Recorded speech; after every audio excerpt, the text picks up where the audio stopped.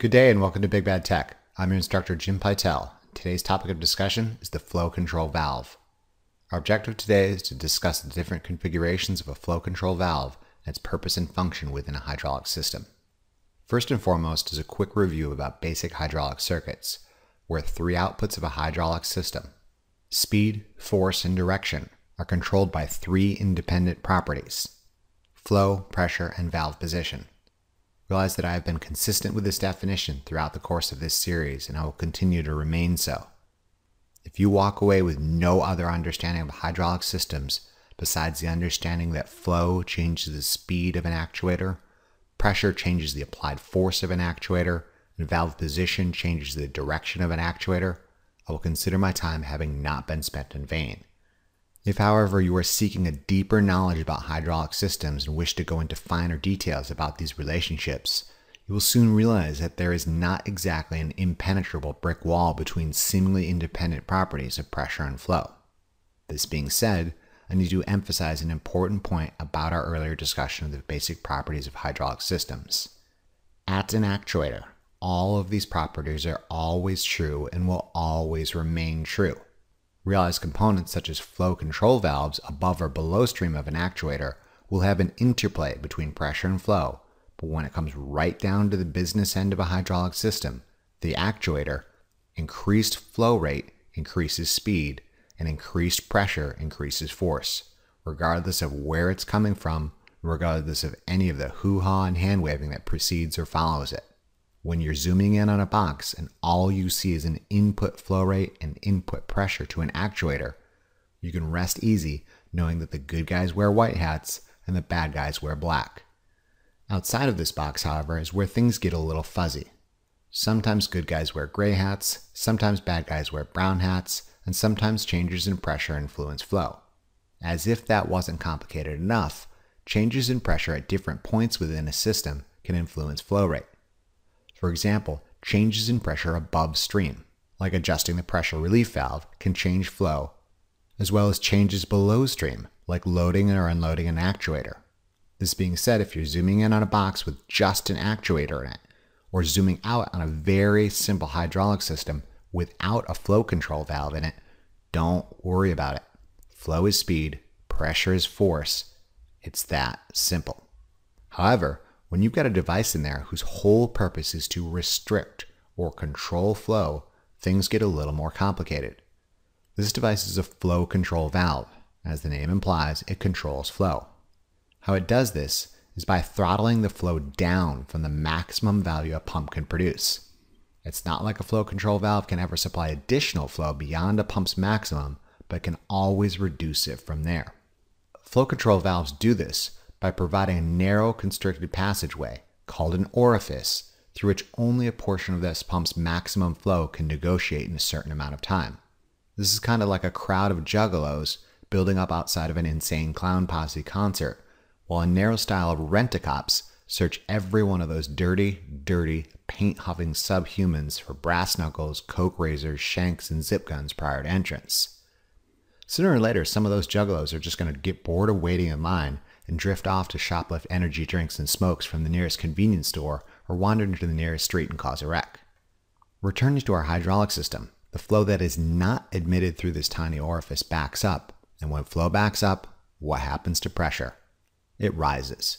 When pressure rises to a certain point, the pressure relief valve is activated, and the excess portion is dumped through the pressure relief valve. Consider this kind of like the Kirchhoff's current law of hydraulics. If a fixed displacement pump is rotating at a constant speed, it is providing a constant flow rate.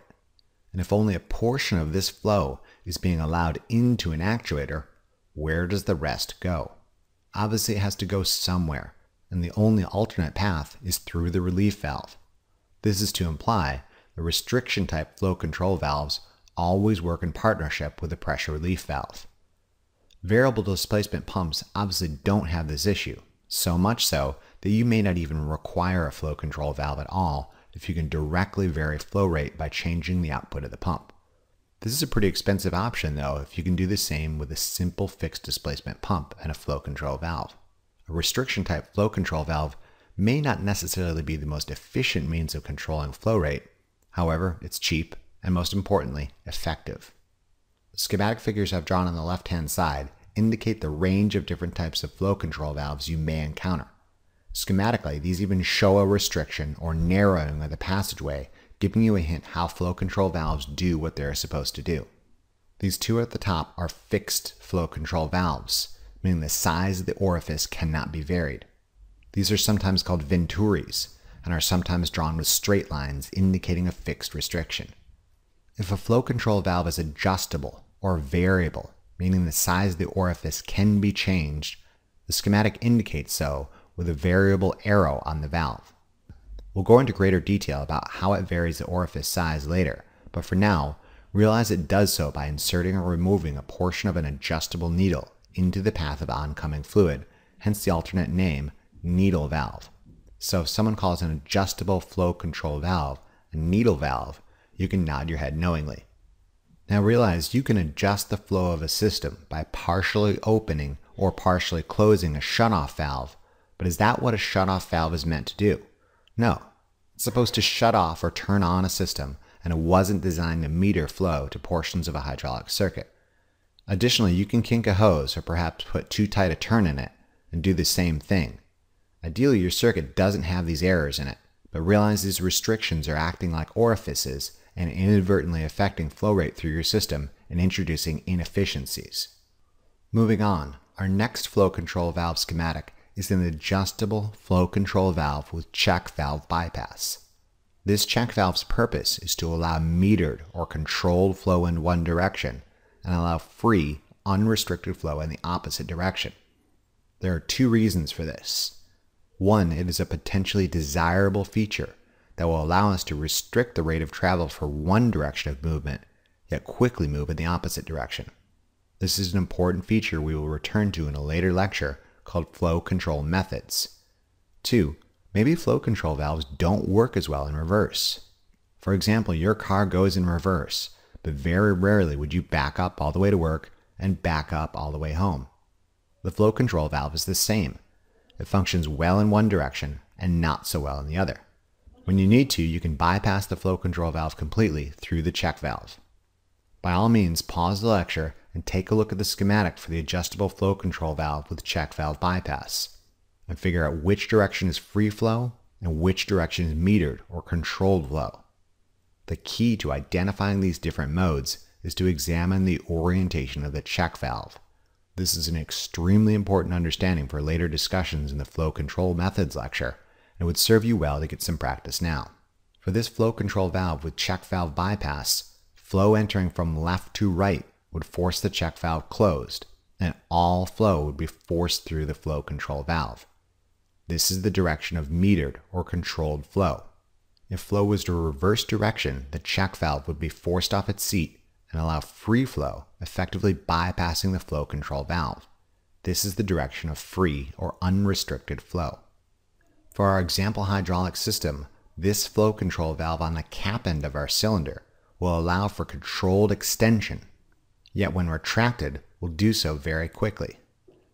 This is a meter-in extension configuration because the flow control valve is controlling flow input to the cap end and limiting the rate of extension. Realize this may not be the best position for a flow control valve with a suspended weight or an overriding load. We'll return to discuss a different configuration in the flow control methods lecture called meter-out extension that controls the flow rate leaving the rod end, which allows for the controlled descent of a lifted object. Finally, here are two additional types of flow control valves, namely the pressure compensated adjustable flow control valve with check valve bypass and the temperature and pressure compensated adjustable flow control valve with check valve bypass. We'll discuss these two valves in a moment, but for now realize the compensation portion of their title means they will account for differences in upstream or downstream pressure and temperature to keep the flow rate constant despite these changes. Let's take a look inside an extremely simplified version of an adjustable flow control valve with check valve bypass. This is a non-pressure compensated flow control valve. We'll get to the internal workings of a pressure compensated flow control valve in a moment. The internal structure of a needle valve obviously features a needle. This one is manually adjustable via an external thumb wheel. The external thumb wheel may feature a colored scale on the knob to let you know if someone has been futzing with it in your absence. Additionally, it may feature a locking mechanism to prevent its readjustment. The check valve bypass at the bottom allows free unrestricted flow to pass in one direction, however forces metered flow in the opposite direction. Schematically, free flow is in this direction, and metered flow is opposite. In the cutaway view, free flow is in the same direction as the schematic free flow, and metered or controlled flow is also the same as the schematic. Do not for a moment assume any stickers or nameplates attached to any valves have any significance at all. The only way to reliably tell which direction is metered flow is to look at the schematic symbol oftentimes engraved on the side of an inline valve. A sticker or a nameplate could easily be installed upside down or obscured, but an engraving is less likely to be so. As flow is forced through the metered direction of our flow control valve, you'll notice a number of obstacles it must overcome. The position of the needle's tip in relation to its seat is one of the contributing factors which determine flow rate through this flow control valve. In addition to this needle, there are a series of 90-degree turns which fluid has to make as it passes through the valve. These turns and the needle in the path create a higher than normal restriction, turbulent flow, heat, and ultimately a pressure differential within the valve. This pressure differential is what determines flow rate. It must be restated that with no flow control valve in a system, pressure variations will ideally not affect flow. Pressure is force, flow is speed. Inside a flow control valve, however, is where pressure and flow interact. The greater the pressure differential, the greater the flow rate. This is mind-blowing stuff because the differential has two ends, upstream and downstream, and both can be individually or simultaneously adjusted up or down or kept the same to influence flow rate. Let's say this valve has a completely linear relationship between flow rate and pressure differential of 1 gallon per minute per 100 psi of differential. Do not for a moment assume all flow control valves behave exactly like this, nor assume they are all perfectly linear, especially at the extremes of their operating range. This is a simplification only. However, assuming this flow control valve did behave in this fashion, if there was an input pressure of 500 psi and a load-induced pressure of 300 psi, there would be a differential of 200 psi. Given this valve's completely linear relationship between flow rate and pressure differential of 1 gallon per minute per 100 psi of differential, this means we will have a flow rate of 2 gallons per minute. Let's say we increased input pressure to 800 psi and kept our load-induced pressure of 300 psi the same. This means there would be a 500 psi differential, and our flow rate would increase to 5 gallons per minute, provided the pump could produce this amount. Let's say we returned our input pressure to 500 psi, however unloaded our actuator, so the load-induced pressure was 100 psi. This would mean there's a 400 psi differential, and flow rate through this valve would be 4 gallons per minute. If we return to our initial conditions with a 500 psi input and a 300 psi load-induced pressure output, there would be a 200 psi differential for a flow rate of 2 gallons per minute. For a device that is supposed to be controlling flow, it doesn't seem to be doing a good job because these flow rates look all over the map. Or do they? First, input pressure increased and flow went up. Then input pressure went down. However, the load decreased and flow went up from our initial state. However, when we returned to the exact same input conditions we started with, our flow rate remained the same at 2 gallons per minute. This is the level of control a non-pressure compensated flow control valve provides. For a predictable input and output condition that is consistent and non-varying, flow rate will be consistent and non-varying. This bears repetition. A non-pressure compensated flow control valve provides constant flow for constant inputs given constant environmental conditions. This is a perfect application for a repetitive industrial process with a single actuator performing the same action on a single non-varying load inside a controlled environment. Given these conditions, a load will ideally move at constant speed. If our application required constant flow regardless of input conditions, one would need to step up to the pressure compensated flow control valve. In this case, this is an extremely simplified representation of an adjustable pressure compensated flow control valve with a check valve bypass. Schematically, this vertical arrow on the flow control valve indicates that flow control is pressure compensated. In the simplified cutaway view, notice we've installed a movable compensator spool, which adjusts the size of the orifice based on both the upstream and downstream inputs via these passageways. The upstream pressure moves the compensator spool via this passage. The downstream pressure moves the compensator spool via this passage. If the upstream pressure increases, it will close off the orifice and restrict flow. If the upstream pressure decreases, it will open up the orifice and increase flow. If the downstream pressure increases, it will open up the orifice and increase flow. If the downstream pressure decreases, it will close off the orifice and restrict flow. This movable internal compensation spool results in a constant flow rate output regardless of input conditions. Compare and contrast the difference in performance of our earlier adjustable non-pressure compensated flow control valve with check valve bypass with the adjustable pressure compensated flow control valve with check valve bypass with varying input and output pressures. Notice the pressure compensated flow control valve has a constant flow rate regardless of input conditions.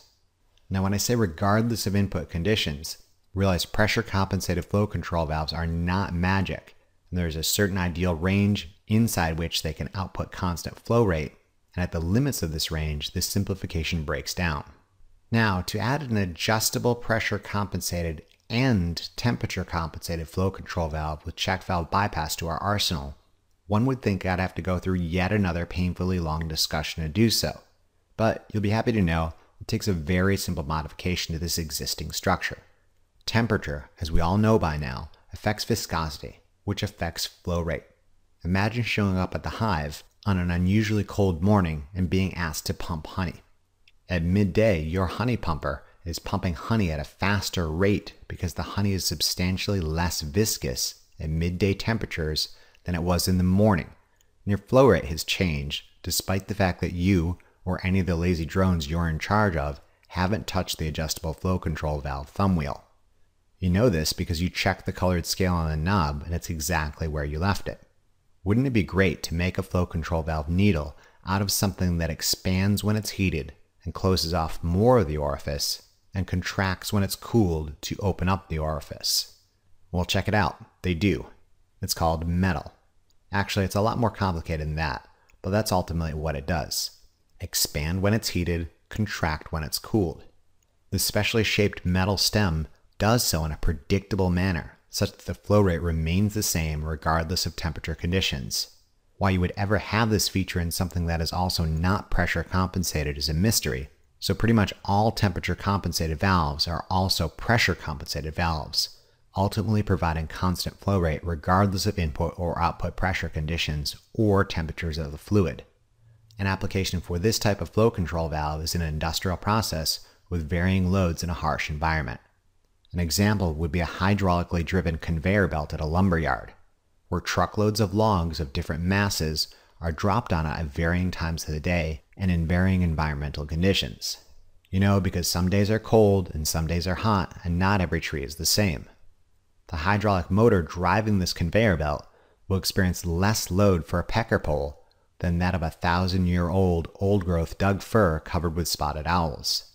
Ideally, you'd like them both turned into toilet paper at the same rate, whether they're dumped on the conveyor on a hot summer day or a cold winter morning. This is where the pressure compensated and temperature compensated flow control valve steps in. Regardless of input conditions, within reason, flow should remain constant. Here are some images providing some experimental verification of the behavior of a non-pressure compensated flow control valve driving a continually rotating, lightly loaded hydraulic motor. Our initial state has an input pressure of 300 psi and a load-induced output pressure of 100 psi. In this case, the flow meter is indicating a flow rate of approximately 0.4 gallons per minute or approximately 1.5 liters per minute. If one was to reduce the input pressure to 200 psi and keep the load-induced output pressure constant at 100 psi, the differential between them would decrease and flow rate falls. If one was to return input pressure to 300 psi and keep the load-induced output pressure constant at 100 psi, flow rate returns to our initial value. If one was to increase input pressure to 500 psi and keep the load-induced output pressure constant at 100 psi, the differential between them would increase and flow rate increases. If one was to return input pressure to 300 psi and keep the load-induced output pressure constant at 100 psi, flow rate returns to our initial value. If one kept input pressure at 300 psi and the load-induced output pressure increased to 200 psi, the differential between them would decrease and flow rate decreases. Finally, if we return to our initial state of 300 psi input and 100 psi load-induced output pressure, flow rate returns to our initial value of 0.4 gallons per minute, or approximately 1.5 liters per minute. This illustrates both the usefulness of a non-pressure compensated flow control valve for predictable input conditions and the limitations of this same valve when exposed to varying conditions. Now let's examine the functionality of a pressure compensated flow control valve in the exact same scenario. Our initial state has an input pressure of 300 psi and a load-induced output pressure of 100 psi. In this case, the flow meter is indicating a flow rate of approximately 0.4 gallons per minute, or approximately 1.5 liters per minute. If one was to reduce input pressure to 200 psi and keep the load-induced output pressure constant at 100 psi, the pressure compensated flow control valve keeps flow rate the same at approximately 0.4 gallons per minute or 1.5 liters per minute, despite the fact that the pressure differential is less. If one was to increase input pressure to 500 psi and keep the load-induced output pressure constant at 100 psi, the pressure compensated flow control valve keeps flow rate the same at approximately 0.4 gallons per minute or 1.5 liters per minute, despite the fact that the pressure differential is more. If one kept input pressure at 300 psi and the load-induced output pressure increased to 200 psi, the pressure compensated flow control valve keeps the flow rate the same at approximately 0.4 gallons per minute or 1.5 liters per minute, despite the fact that the pressure differential is less. Finally, if we return to our initial state of 300 psi input and 100 psi load-induced output, flow rate returns to our initial value. This illustrates the usefulness of a pressure-compensated flow control valve for varying input and output conditions. Again, realize pressure-compensated flow control valves are not magic, and they have ranges inside which they are intended to operate, and outside of which they won't keep flow nearly as stable. If we were to perform this same experiment with a temperature and pressure compensated flow control valve, we would expect to observe the same flow rate for a range of input and output pressures and a range of temperatures. In addition to a pressure compensated flow control valve maintaining a constant flow rate to a single actuator driving varying loads, it can be used to maintain the flow rate of a multi-actuator system. Ordinarily, the activation or deactivation of another component within a hydraulic system causes the sudden drop or spike in pressure or flow and may inadvertently affect a non-pressure compensated flow control valve. This is a simulated hydraulically driven drill circuit where the pressure compensated flow control valve keeps the rotational speed of the drill constant, i.e. the flow rate to our hydraulic motor constant, despite the spikes and drops in pressure when the cylinder is extended or retracted. Notice the flow rate remains constant at approximately 0.53 gallons per minute or 2 liters per minute, and the speed of the hydraulic motor remains constant despite the pressure pulses when the cylinder is extended or retracted. Realize restriction-type pressure-compensated flow control valves are not the only type of pressure-compensated flow control valve on the beach. There exists something called a bypass-type pressure-compensated flow control valve. The restriction-type flow control valve's main disadvantage is the return of the excess backed-up flow at high pressure via the main pressure relief valve. The bypass-type pressure-compensated flow control valve overcomes this disadvantage by using a compensator spool and bias spring combination that covers and uncovers a drain passageway to the tank. This way, excess fluid is returned to the tank at a lower pressure and the main pressure relief valve is not activated.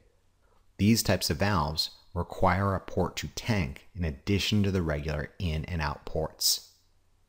Speaking of additional lines, Realize the flow rate through the flow control valve can be adjusted by other means than a manual thumb wheel. For example, an infinitely variable, i.e. analog, electrically positioned needle. Additionally, there exist pilot-operated flow control valves where the screw-in needle is replaced with a tapered spool that is moved into or out of the passageway based upon a pilot signal. You can have a single pilot, where the spool is naturally held in a full open or fully closed position and the single pilot signal X regulates it from there. Or you can have a double pilot, where the imbalance between the X and Y signal regulates flow up or down. Final note about pressure compensated flow control valves. Realize if this valve is run in reverse, especially one without a check valve bypass, the compensator spool will be fully displaced to one end of its passage. When the valve is returned to flow in the meter direction, the compensator spool has to readjust before it can properly meter flow. The point is, there is a brief moment in time when the actuator can lunge or jump prior to it being properly controlled. To account for this, some pressure compensated flow control valves have an adjustable lunge control. All this is another needle that keeps the compensator spool where it's supposed to be, kind of like using a $200 textbook as a doorstop. The compensator spool is not necessary in reverse operation, so this lunge control adjustment needle just keeps the compensator spool from drifting past a certain point. This way it's in an ideal position and ready to control flow when direction reverses. Finally, you'll see flow control valves in the oddest of places. They're not always external, separate entities. For example, you will find flow control valves internal to a cylinder acting as cushions on extension and retraction. You might even find flow control valves internal to a directional control valve, where one position of a directional control valve happens to meter flow. Additionally, you'll find flow control valve functionality inside something called a proportional valve, something we'll go over much later, where flow is proportionally dependent upon spool position. We'll deal with all these subjects in later lectures, but realize your understanding of this totally awesome later material is predicated upon your understanding of the supporting material now. In conclusion, this lecture presented different configurations of the flow control valve and its purpose and function within a hydraulic system. We examined non-pressure compensated flow control valves, pressure compensated flow control valves, pressure and temperature compensated flow control valves, and discussed their internal construction, function, and schematic symbols. We learned that the orientation of a check valve is a key feature in determining the direction of free unrestricted flow in metered or controlled flow. Remember to review these concepts as often as you need to really drive it home. Imagine how well lab will go if you know what you're doing. Thank you very much for your attention and interest, and we'll see you again during the next lecture of our series. Remember to tell your lazy lab partner about this resource, and be sure to check out the Big Bad Tech channel for additional resources and updates.